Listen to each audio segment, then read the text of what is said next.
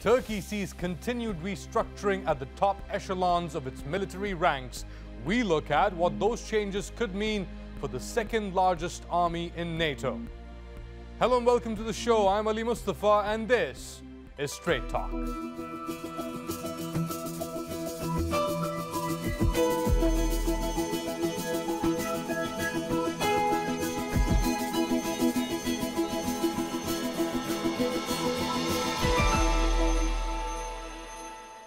In any other year, a routine meeting by Turkey's Supreme Military Council would probably have gone unnoticed.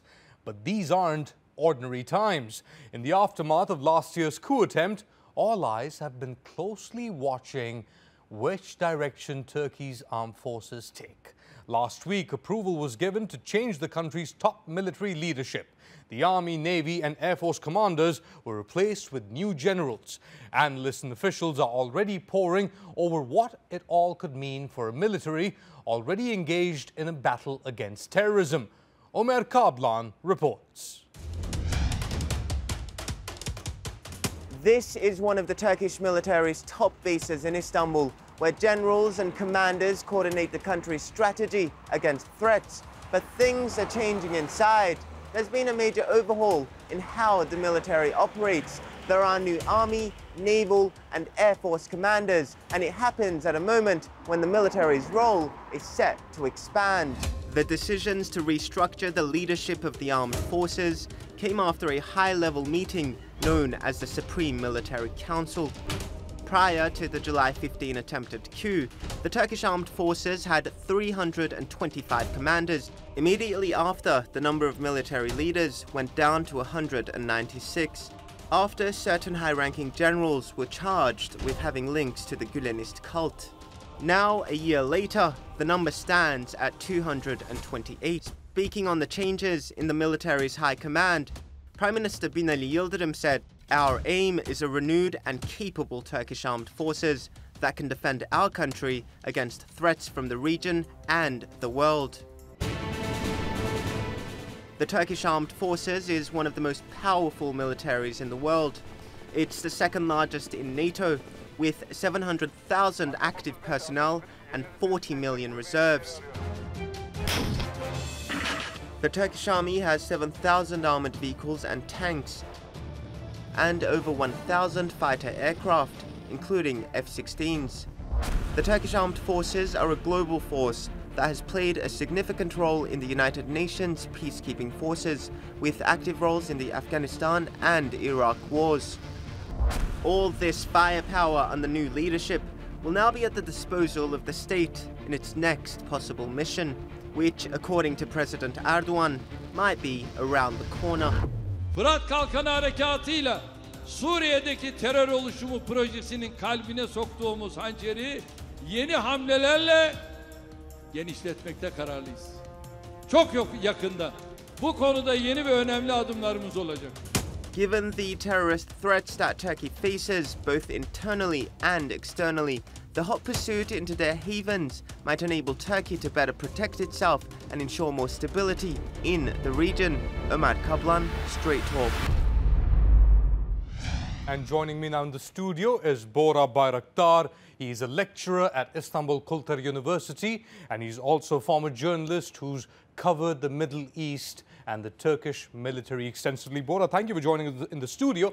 What exactly is Erdogan hinting at when he talks about expanding Turkish military operations? I think there are more than one message here. First of all, it doesn't mean that Turkey wants to expand its territory. We should, I think, put it in this way. But this is a warning to the small groups like extension of PKK in Syria, PYD and other groups. Also, I think in a way, he's bargaining with the big powers who are in the field, like the US and Russia.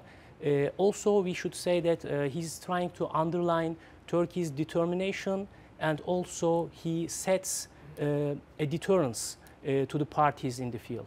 So you're saying that this is being used as a means to send a message to powers in Syria, be it Russia, the US? Yes, but at the same time, okay, this is a message, but this is also a possibility. I mean, if Turkey needs and feels that it is necessary, Erdogan is saying that Turkey can act, because Turkey has this capacity, also proved when it sees necessary. Turkey actually did some operations, some air operations. Also, day by day, if you follow, we see that Turkish air forces sometimes hit targets in northern Iraq. Also, is hitting with howitzers in Afrin, in other places. Turkey is very active around its border. And a month after the coup, just over a month, you had Operation Euphrates Shield, where the Turkish military went in to clear Jarablus of ISIS or Daesh, as well as provide a deterrent against the YPG. What would you say to criticism that the Turkish military, after the coup, as you mentioned, a lot of the soldiers and some of the high command was removed of having suspicious ties to FETÖ? What would you say to people who say the Turkish military might be stretched so thin, that it doesn't have the operational capacity to expand operations? I don't agree with that, actually, because Turkish army proved its capacity and capability during the Euphrates Shield operation. It was a time of chaos. There was a problem. The morale was low, and also not only the military coup, but also the army was fighting in southeast of Turkey against PKK and YPG.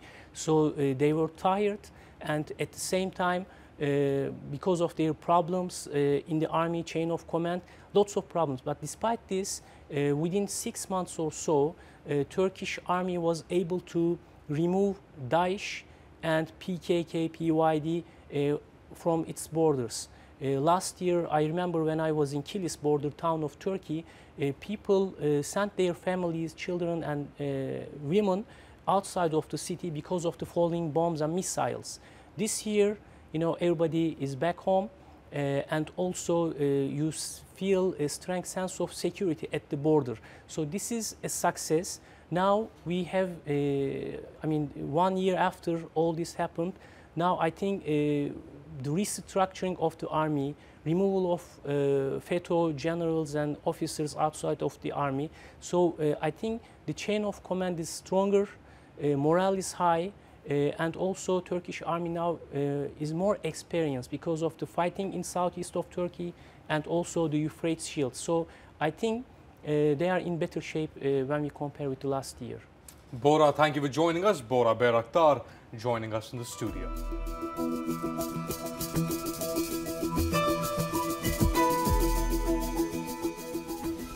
Still to come on Strait Talk, we look at threats just across Turkey's borders, where terror groups are exploiting the power vacuum left by 2 devastating wars. And Turkey continues to enjoy months of calm. We look at how the country's counter-terrorism strategy is working.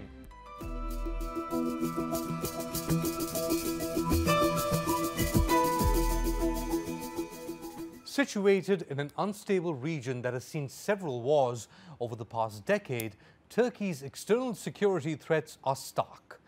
Several terror groups have risen out of the ashes of the Iraq and Syrian conflicts and now pose a serious risk to Turkey. The Syrian province of Idlib is one of those threats, as it recently came under the control of Al-Qaeda-linked HTS terrorists, prompting Turkey to close off the border crossing. But there are more threats in Syria and in Iraq, as Aisha Jamal explains. 2 of the deadliest conflicts of the past decade are taking place right on Turkey's doorstep. With hundreds of thousands of casualties from both wars, any escalation can have dramatic effects, including those from terrorist groups who are operating freely within this power vacuum. Idlib in northern Syria has been a flashpoint for the past 2 years. It's where Turkey shot down a Russian jet in Turkish airspace in 2015, and it's also where the Syrian regime launched a chemical attack earlier this year that left more than 80 dead. Having been held for years by Turkish-backed rebels, an Al-Qaeda affiliate, the HTS, is now threatening to take over the area. If such a scenario were to take place, the power balance could drastically shift, raising the chances of an even wider conflict. On the other hand, Daesh, who made headlines, after conquering large swaths of Iraq and Syria in 2014, has been pushed back, but not completely, as the group still poses a major security threat to Turkey and its interests in the region. But it's Turkey's old foe, the PKK terrorist group, who has shown the greatest flexibility in exploiting the chaos of both wars. The PKK is currently operating from Kandil and Sinjar in northern Iraq. Over the past few years, the group has been fighting to create a corridor from its bases in Iraq to YPG-held areas in northern Syria. Turkish officials have repeatedly warned that they will not allow Sinjar to come under PKK control. Sincar yeni bir Kandil olma yolunda. Onun için biz Sincar'a müsaade edemeyiz. Çünkü orada PKK var. But it's in northern Syria where the PKK and its YPG affiliate have seen the most success. For Turkey, there's no distinction between the two groups, and the US accepts this as well. We literally played back to them that, hey, you got to change your brand. You know, what do you want to call yourself besides the YPG? And with about a day's notice, they declared that they were the Syrian Democratic Forces. I thought it was a stroke of brilliance to put democracy in there somewhere. Yet despite acknowledging the link, the US continues to provide arms to the terror group. And to discuss Turkey's security threats more closely, I'm joined from Ankara by Klaus Jürgens, who is a political analyst. Klaus, thank you for joining us.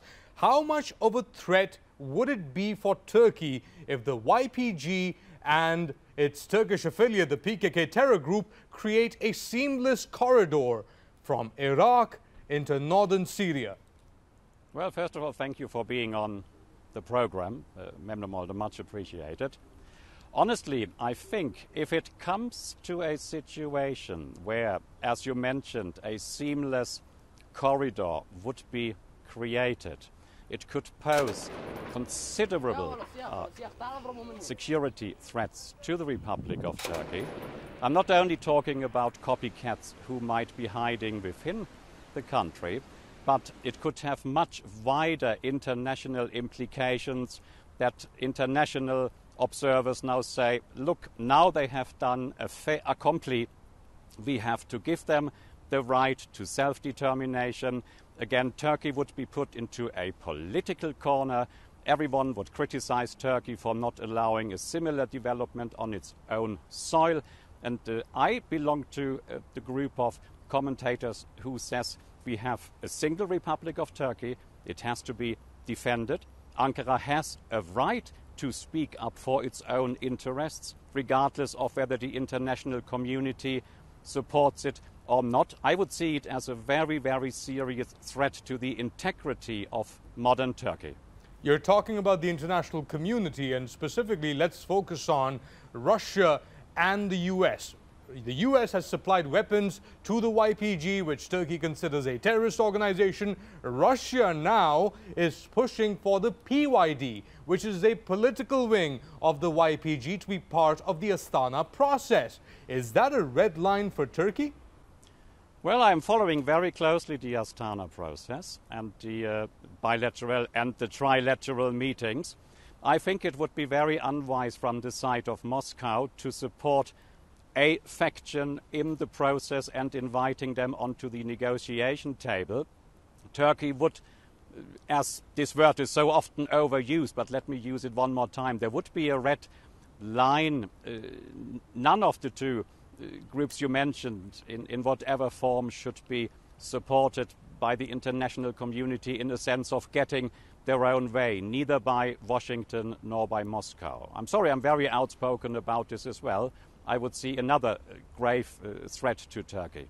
What does Turkey do if its traditional NATO allies aren't listening to it when it comes to the YPG? We're talking about the US here. And if its new allies, or in Russia, for example, aren't listening to it when it comes to the PYD. So what does Turkey do then?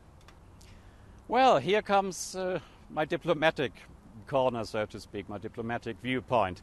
I think Turkey should proceed exactly on what I would refer to as a twin-track security and foreign policy. You have to convince your allies about your own viewpoints, whilst at the same time not giving in completely if those allies simply don't want to understand. Klaus Jürgens, thank you for joining us from Ankara. Thank you.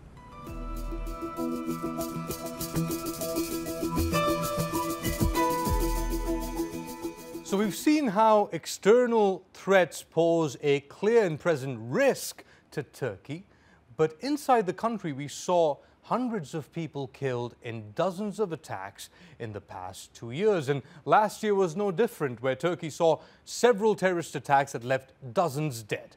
So how has Turkey responded to these threats, and what counter-terrorism policies is it adopting? Courtney Keeley takes a closer look. New Year's Eve in Istanbul. At the exclusive Reyna nightclub, the theme was Go to Hell 2016, as the crowd counted down to midnight. 4, 3, 2, 1. But soon after, a gunman gained entry and opened fire. Abdulkadir Masharapov, an Uzbek citizen, arrived by taxi, bypassing police checkpoints. 39 people were killed among the crowd of hundreds before Masharapov disappeared among the wounded. 2 doors away, Serkan Turker was just about to lock the front gates of his cafe for the night when he saw people running and screaming. Orada çalışan garson çocukların buraya koşturarak geldiğini ve orada bir yerleri taradıklarını söylediler. Sonra geldim bu tarafa doğru. Several bartenders that he knew from Reyna sought refuge in his cafe. Daha sonra bana dediler ki bu kapıları da kapat abi. Denizden belki dedi gelebilirler, oradan da tarayabilirler dedi. Reyna was demolished a few months ago. Little remains of what was an international hotspot, and there are no plans to rebuild it. When Daesh took responsibility for the attack, it said it was part of a campaign of violence against Turkey. While the highest number of casualties were Turkish nationals, 2/3 of the people killed were from other countries. According to Turkish officials, 2,000 officers and special forces were deployed to help capture Masharapov and 4 other suspects. There was a pattern. 6 months earlier, in July 2016, Turkey's main international airport came under siege. The 3 suicide bombers were identified as citizens of Uzbekistan, Kyrgyzstan, and Russia. According to the Ministry of Interior's recent report on Daesh, the Turkish military and local police arrested more than 3,500 people on suspicions of links to Daesh. More than 1,400 remain in custody awaiting trial, including 718 alleged foreign fighters. But it's a 2-pronged counterterrorism approach. The Turkish government maintains the PKK is still the top threat to Turkey's national security. Less than a month before the Reyna attack, 2 suicide bombers, loyal to an offshoot of the PKK, launched dual bombings on football fans outside the Vodafone Stadium after a match, killing 46 Turkish citizens. The stadium is just under 4 kilometers from the Reyna nightclub.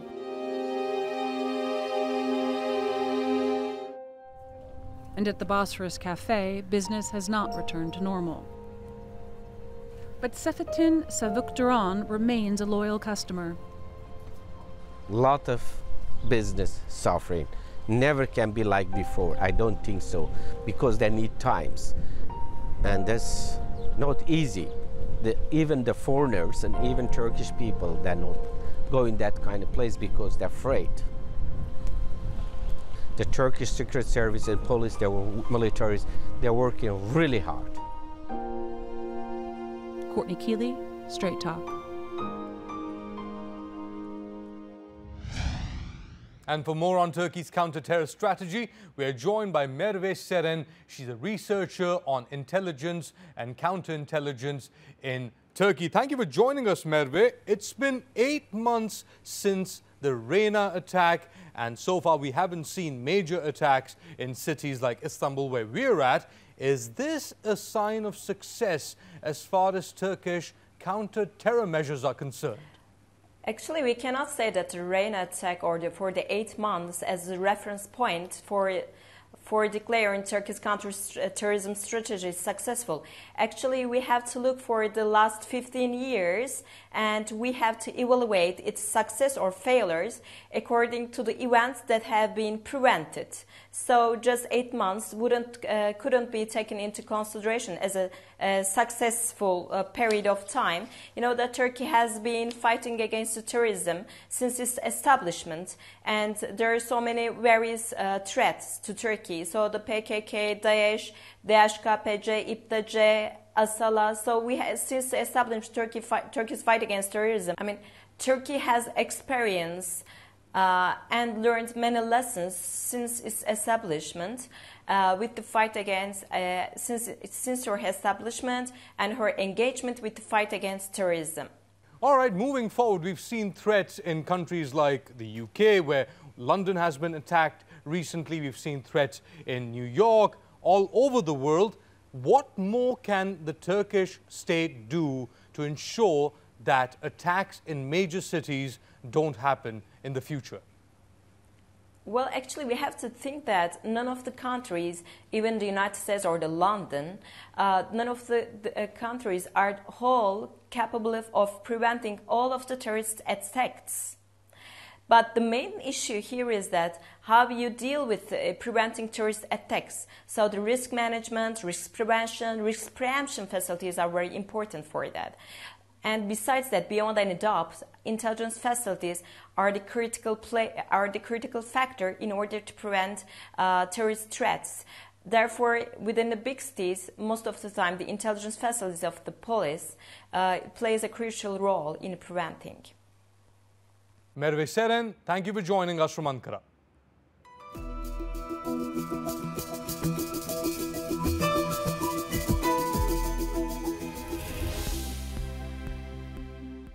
Gökhan Baytamır, 6 Eylül 1991 doğumluyum. 25 yaşındayım. Doğumu büyüme İstanbul'dayım. 4 kardeşiz. En büyükleri benim. 2011 yılında askere gideceğime dair kağıdım geldi. Kasım ayında. Mart ayında 6 aylık göreve gittik Hakkari'ye. Hakkari gergin geçen, her gün bir yerde bir bomba veya taciz ateşleri olan bir yer teröristler tarafından. 4 ay Hakkari Dağlıca İştaş Karakolu'nda kaldım. 19 Haziran 2012 yılında PKK terör örgütünün karakolumuza yapılan baskın sonucu yaralandım. 9 arkadaşımız şehit verdik ve 17 arkadaşım da ben de dahil buna yaralandım. Yaralanma anını hatırlıyorum. El bombası ayağımın altında patladı. Topumu kopardı. Topum koptuğu zaman da hiç hissetmedim bunu. Kalktım ayağa, yani yaralandığım zaman sıcağını hissetmedik. Kalktım ayağa, bir daha yere düştüm. Düştüğüm zaman dedim niye ben bir daha düştüm diye bakayım derken ayağım, topumun koptuğunu fark ettim. Yani 3 ay sonra yaralandıktan sonra ilk defa evime gelebildim. Arkadaşlarım, komşularımız tarafından güzel karşılandık burada. Sokağımda herkes, benim geleceğimi duyan kişiler, herkes sokaktaydı. Yani onları gördüğüm zaman mutlu oldum. Olaydan 2,5 sene sonra çalışmaya başladım. Devlet tarafından, yani gazi hakkımda olduğundan dolayı devlet tarafından milli eğitime atandım. Bunları bitirmek için biz de vatan görevimizi yerine getirerek yapmaya çalıştık. Halk PKK'ya karşı da tepkisini koyduğu için biteceğini ümit ediyorum en kısa sürede.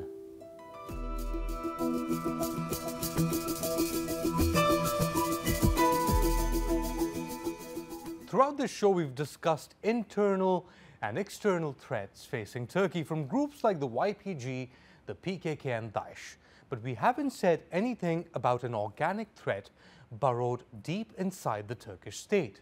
I'm talking about the Fethullah Gülen network, or the Gülenist cult. Turkey says it's a terror group which infiltrated state institutions over a 40-year period. It's built around this man, Fethullah Gülen, a cult-like figure who controls thousands of schools and businesses around the world. Now, he's been living in exile in the United States for almost 20 years, and Turkey says he is the man behind last July's failed coup. So while Turkey contends with threats both inside and outside the country, the question Ankara is asking is, why is the US, a NATO ally, arming groups like the YPG in Syria on one hand and sheltering suspected coup masterminds like Fethullah Gülen on the other? Tell us what you think, and we'll share your comments next time. And that's all for this edition of Straight Talk with me, Ali Mustafa. Until next time, hoşça kalın and goodbye.